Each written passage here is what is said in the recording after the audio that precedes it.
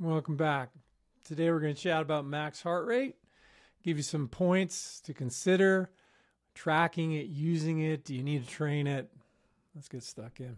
So behind me here is my performance management chart on Training Peaks, and it makes it really easy to track heart rate data. So what we've got, it's probably going to be a little tough for you to see what's going on here, but this is fitness history by month peak heart rate.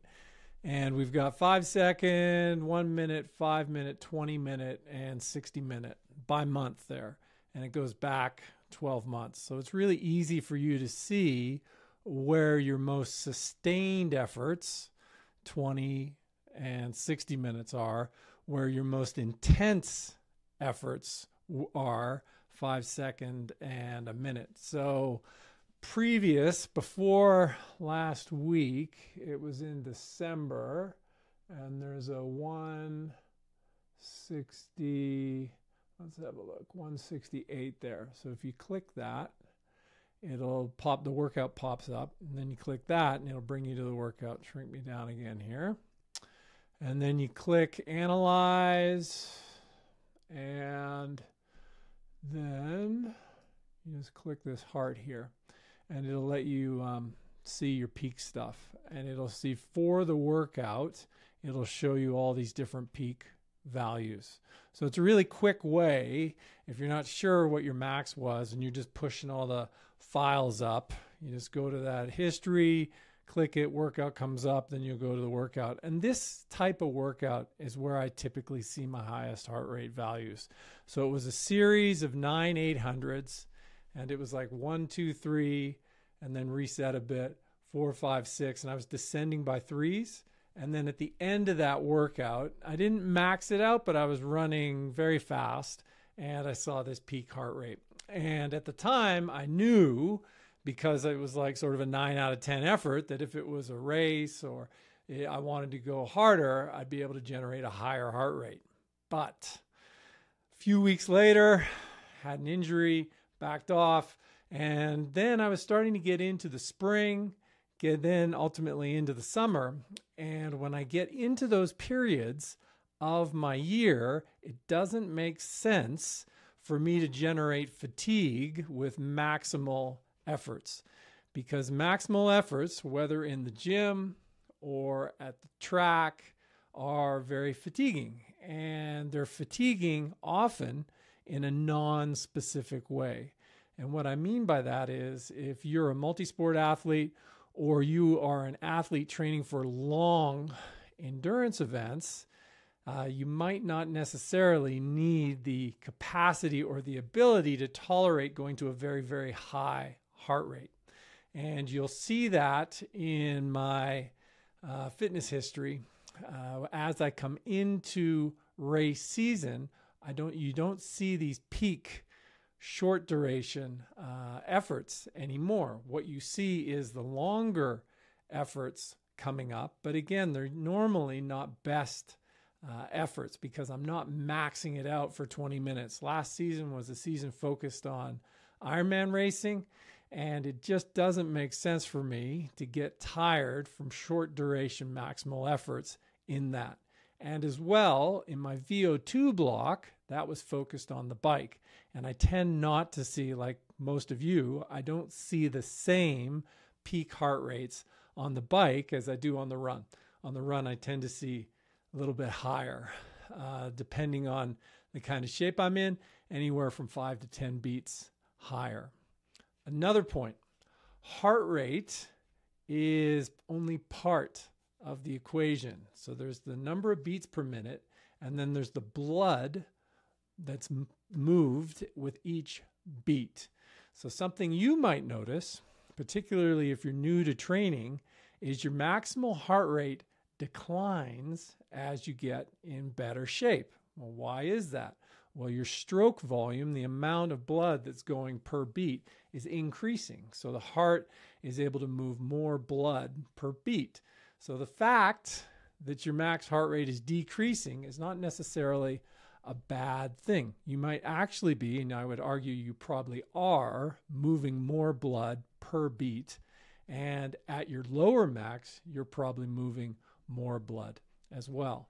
So that's something to keep in mind. So it's really heart rate across the whole spectrum. It's just a number, and we need to interpret it in context of the environment, whether it's hot or cold, how we're feeling, what are the other factors, our velocity, and these types of things. So keep that in mind. So so this was my typical, this was back in December. Then we go back to this chart. Now we see it's 174. And there's something interesting about this 174, at least for me. We go to analyze, and then we click the heartbeat, and we can see that it was 174 for a minute. So this was quite a long period with my heart rate right up at max. Now this was a hot day, so I was completely wide open in terms of vasodilation, meaning everything was open. I'd been exercising for a long time. We were doing a shared bike workout where, let's get me out of the way here so you can just see a bit better. So where you can see the numbers, I'm running, and where you can't see anything, I'm actually on a bike and my wife's running. And then at the end, we had a couple hills, which elevated the heart rate, and my pace was increasing. Now, once again, this was a 9 out of 10 effort at the end. It wasn't a 10 out of 10 effort, but still, my heart rate was up very high for a very long time, 10 minutes at 170, which is above my prior max. Now, what I find interesting about this is something that my coaches, not all my coaches, but some of my coaches felt that as we got older, it was important to regularly do maximal training because there was a concern that our body might forget how to beat its heart that fast. Other coaches have said, if you create the demand, your body's going to handle the heart rate side of it and you don't need to worry about that. But those coaches are in the minority. I would say most coaches you're going to bump into have this bias towards thinking we need a lot of maximal work. It hasn't been my experience. So what I find is we need specific work, and we need specific work after we've created a very wide base with a lot of general capacity, and then we will benefit from the specific work. Does this specific work need to be maximal? Normally not, because we are doing sub-maximal efforts across the board. As well, you're going to find that these maximal efforts, these true max efforts, when you actually do hit a 10 out of 10 effort, are very fatiguing. And they're going to cost you recovery afterwards. And if you are in the specific preparation period for your main event, doing a maximal test that's non-specific costs you. You're only amateurs. We're probably only going to have anywhere from 8 to 12 days where we're doing very specific, very challenging training in this specific prep block. And if you use one of those days to smoke yourself in a maximal test just because you're curious about the numbers, that's a day that's not available to prepare you for your race. So be real careful with this stuff. Same deal in the gym. True max work in the gym, very fatiguing. You want to keep that away from when you're in your race season. It's typically going to be late winter for you. All right. Now, using this maximal number for training, it's tempting to do heart rate zones off of max heart rates, and many federations use it, and you can get reasonably accurate information for a novice. I would argue it would probably be better just to teach them how things feel, and if you're a coach, just run them either on a treadmill or a trainer and listen to their breathing and educate them on the shifts in breathing. And there's a video on my channel that talks about how breathing is going to change as we go up, and I actually show you what the breathing signals are that you can watch for. So that's going to be kind of better, because as you can see, you're going to have, so now I've got one max. So I've got my max when I'm running 800s in Tucson in December on a cool morning. And then I've got a max when I'm doing a broken half marathon in the tropics, extended because I did a little bit of bike riding between some of these. That's 6K, and the final run was 9.1K. So maxes are kind of condition dependent. They're also going to be sport dependent. So your max when you're running is going to be different from your max when you're cycling. And over time, you'll find they change with your fitness levels. And this can do, sometimes it'll go down, sometimes it'll go up, because you'll learn how to push yourself harder. These high intensity efforts have a learning component to it. And that, I mean mentally. It's going to feel a certain way. And if you're not used to it, there could be almost a sensation of panic when the heart rate gets way up, and you need to relax into it to let your body really get to these higher intensity zones. So keep that in mind for you. Now, I want to show you something else that's kind of a bit useful for you in terms of your training zones. So it comes from Chapter 5, and it's lactate testing essentials. So if we go, let's click common lactate profiles, and that's going to take us here. So these are the 4 lactate profiles you're going to see most often with athletes. There's the so-called normal profile, and when you run into these, it's great because you can see first threshold, so baseline, first threshold, you start going up. And then there's the second threshold where all of a sudden the slope of the curve is going to change. It's going to pop up, and the athlete's going to, if you keep increasing the effort, the athlete's going to flame out, and the test is going to end. However, the normal curve is not normal. What you're going to see in most of the population is this red line here on this linear curve. And that is, as soon as we start exercising, lactate's going to be increasing. And you're not going to get a clear look at this first and then this second threshold. If that's the curve you're seeing, you probably started the test too intensely. As well, you're likely testing an athlete who does all of their training too intensely. So they don't actually know, or they don't actually follow their green zone. So they do a lot of tempo and a lot of harder stuff, and they're probably a best average trainer.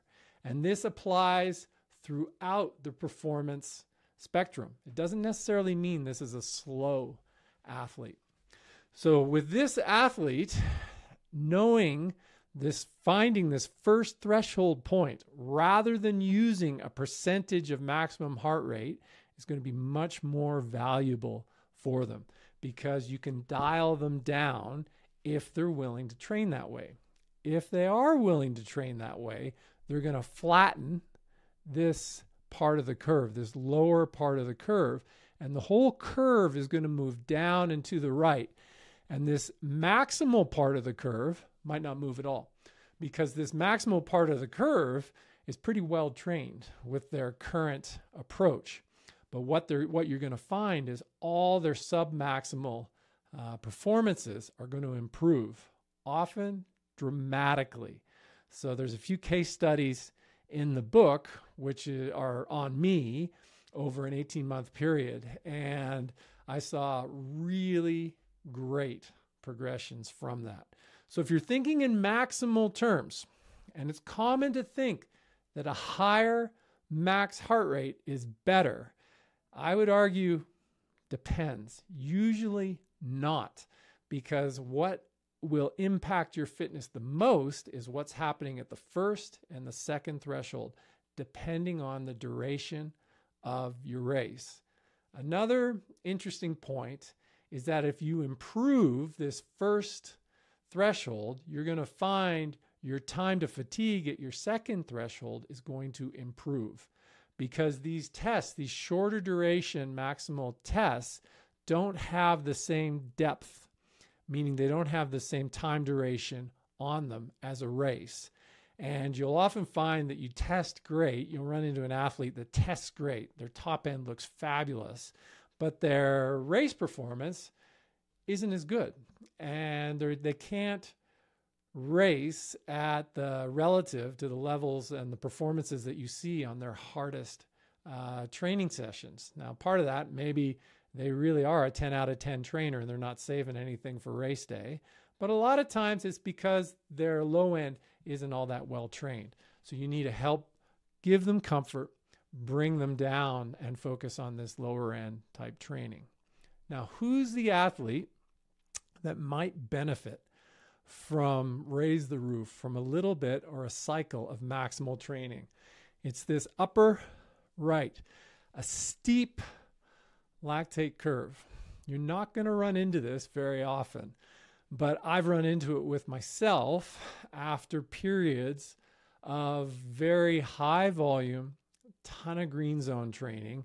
I moved that first lactate threshold very close to the second lactate threshold, and then it would just go up and I would be done. It wasn't as dramatic as this. I made the curve in the book really dramatic so it was easy to see. But if you bump into it, it'll look like that. So the athlete is going to be able to have this really wide kind of zone 1 and 2, relatively narrow tempo zone, and then the top end zone is even more narrow, and they just kind of flame out. So what the higher intensity block will do is it'll tip that curve at the top end out a bit, and you might get, ideally you're going to get an extra step out of them, and that's going to create some, and we'd call it creating a little headroom above the second lactate threshold, and that's going to improve their ability to maybe do some pace changes and tolerate that higher intensity stuff. But that athlete is not going to be all that common, and you want to verify it. As well, you're not going to need to be doing that absolute killer stuff year round. You're going to do blocks of it, and you're going to rotate it through like we talked about in the Physics of Performance series. Final point, if you lose your top end, and this is where it is useful to do some higher intensity stuff. If all of a sudden you can't get your heart rate up and you fatigue very rapidly as you approach the second lactate threshold, it could be a sign that you're depleted and you have non-functional overreaching, and you need to rest up, get yourself a little nutritional consulting. That is going to look like this final curve, this flat lactate curve, and it'll appear at submax levels you're more fit because you're generating less lactate and you'll have a lower heart rate response for a given power and pace. But the reality is you're not going to be able to get that peak heart rate, that max heart rate. And that's something where max heart rate work will show you. If you are fatigued and depleted, your zone 5 is going to feel extremely hard. It's going to power and pace are going to be down, and the actual heart rate generated is going to be down as well. And that's a sign that you're tired enough. You got to freshen up, and you might be depleted, so you're going to have to consider, am I run down? Is this the reason my heart rate isn't responding? Do I need to put some more carbs into my diet, get some more energy into my body? And so bear that in mind.